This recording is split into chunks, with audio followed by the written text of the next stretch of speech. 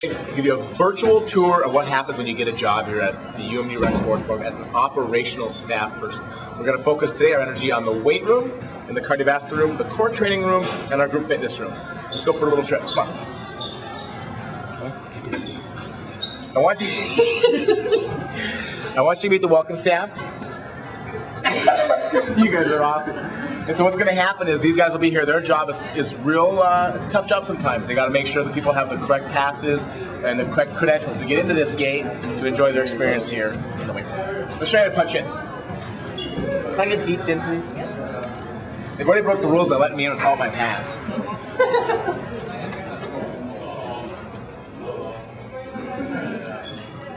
Here's where you get your punch card.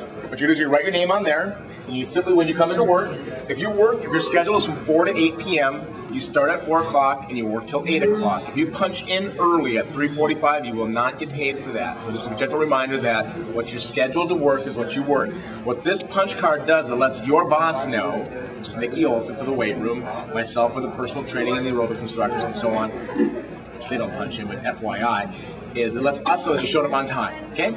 So you get this and you simply punch in, party doesn't buzz over, you go like this, hit this button, boom, there's the time when you started. In this case, it's 1:23 on a Wednesday. Then you'll put your name up there, and that's what you'll do. And you'll punch out when you're done. You go ahead and organize your time card in here, and off to the races. Come on. So this room's organized. It's off limits for you other than to come in and get to punch in and punch out. Other than that, we have basketballs here for students to check out. They're free of charge. We have other equipment that's available in our equipment room, which we scan over there. Wherever you see that standard there, just to the right is our equipment room. We'll talk about that later. Just a quick little introduction. Come over here. What we have here is the pins for the kinesis. These are only for certified kinesis instructors. So a certified kinesis instructor will come in, they'll grab the pins, and they'll sign their name when they take them up. For example, Abby took it today at 7 in the morning. We know she had them last.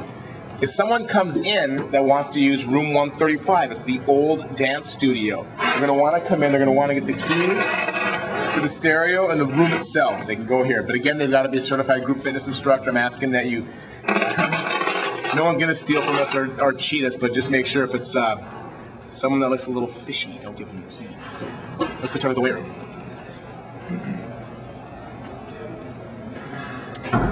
Welcome to the upstairs cardio room where we've got all the wonderful cardio equipment and all the fun stuff like that. I'm going to show you the stuff behind the desk here with Hannah today. Alright, come on back with me. Hannah, say hi. Hi. This is your command center for the upstairs. Now it's really similar to the stuff downstairs, and later in the video you'll see the downstairs section. I'll go through the same thing down there. But I just want to point out some stuff for you guys. Glass cleaner, clearly marked. The Virex, the stuff that you clean machines with, all located down here in the stuff that's marked cleaning supplies. And you've got some gloves in case you find something that's kind of gross. Anything that you need to take care of just like that. We've got some cleaning towels up here and some more glass cleaner. Right up here is our maintenance request forms. Pop it in here, along with a lot of other fun stuff in here. I'll show you just quickly. The towel key is right here, so in case you need to change towels, I'll go through that later. Some tape, staplers, some notepads, a couple other fun accessories. If the TVs are giving you trouble, that's what the cardio theater trouble ticket looks like. All right, let's pop right down to the next one. It's your first aid kit section.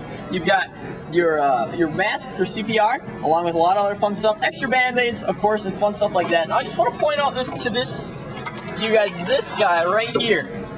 If somebody needs more than a band-aid, all right, more than a band-aid, which means that they fell, they scraped their knee, blah, blah, blah, you know, hopefully this never happens, but you do need to have them make sure that they fill out one of these first after you've given them care, okay?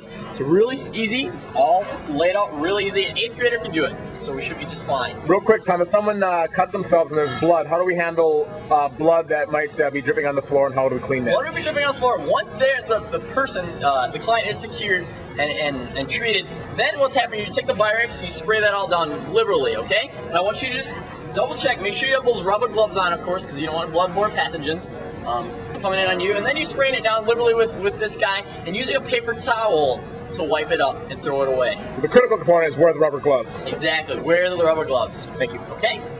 And the last one, of course, down here, takes a little bit. You've got your ball pump. How does that work? This, well, stick it in the ball after you take out the little thing, and downstairs there's what's called a towel, like a ball pump key. and it kind of looks like a fork. So you take out the little pin that holds the air in, you put this in, put this guy on the floor, cup it up, and that works just like that. Really easy. Down here we got a couple extra rubber gloves and some extra bags for the vacuum cleaner. When do we know when the vacuum cleaner is full? When it stops sucking. Is basically the key. That vacuum cleaner is about $500. It's a really powerful vacuum cleaner, and when it doesn't suck, then you know you can change the bag, and we'll show that to you down a little bit later. All right, I'll show you a couple more things up here. Sometimes we'll post notes up here so you guys can take a look. Instead of sending out an email, just a quick little note. This one says we're out of paper towels. If you need more, they're located right below the desk. A couple other things I'm going to show you. This is a lock cabinet that controls the sound system. Excuse me if I can stutter that all the way out there. The sound system. So let's say it's a little bit quiet in here or it's a little bit too loud. Just walk up to the front desk, ask for a supervisor. They'll open that up for you and change the volume. Okay? Another thing to point out is your cleaning list. Alright, Hannah's got all of her stuff done right so far. The person that comes at 4 o'clock to 7 o'clock will have all these things to do. It's pretty self-explanatory. Check them off when you're done, and erase it the next day when you come in if you're the first one. Can we circle back to music? When do we know, or how do we know what our music policy is when someone comes in and complains? How would you suggest we handle it? Maybe a faculty member doesn't like this type of music, or someone says it's too loud, or vice versa. What's our policy? Basically, our policy on music is that we try to accommodate most amount of people, okay? So we have it tuned to a station that's here in Duluth, all right? So that plays a good variety of the oldies, you know, and the stuff for today. And it's really hard to get everybody's, you know, happy, fun music time. So we just suggest bringing your iPod or bringing a portable music device along with you with headphones so you can listen to your own music.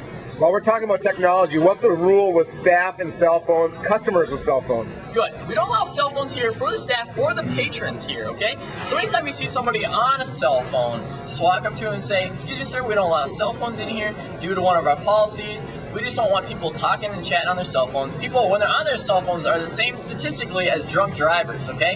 Which means you're running, and all of a sudden you become drunk and running, and we know how good you all are at that, and you fall off the treadmill, and we have to deal with you, all right? So, what you want to do is just politely remind them, please, we don't allow cell phones here. Now, staff-wise, you should never have your phone on. You should have your phone carrying with you. There's an emergency phone located right at the front desk, so you shouldn't have to worry about emergencies. But if you're here, drunk on your phone, quote-unquote, and then you're not paying attention to the people that need attention here in the facility.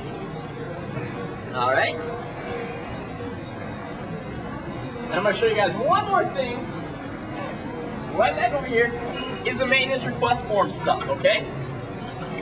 And if you come on in here and zoom in, what happens is stuff occasionally breaks here at Rec Sports. So what we do is we create a fitness center log for it, okay? So let's say that the treadmill broke, and today's date is the 25th. So we say 10/25, the piece of equipment broke in the second treadmill, something similar like that. Then we have to fill out one of these job request forms, and those are located right here, okay?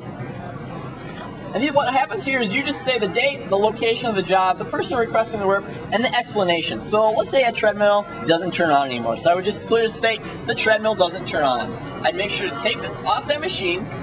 Then I'd place one of these tickets on it. If I can find it, one of these drawers that says the machine is out of order. Maybe, maybe not. Let's try this one here. Just go and clearly take one of these. That lets our patrons know that the machine is in fact out of order. All right. Come back to here. Now this, when you've complete this out, so you only need this top portion. Okay. When you're complete with that, you just go ahead and tear this apart. The top copy goes in Steve Paulson's box. The bottom two go into Rod Raymond's box, and that's clear right here. Right there. A little note for you. Okay.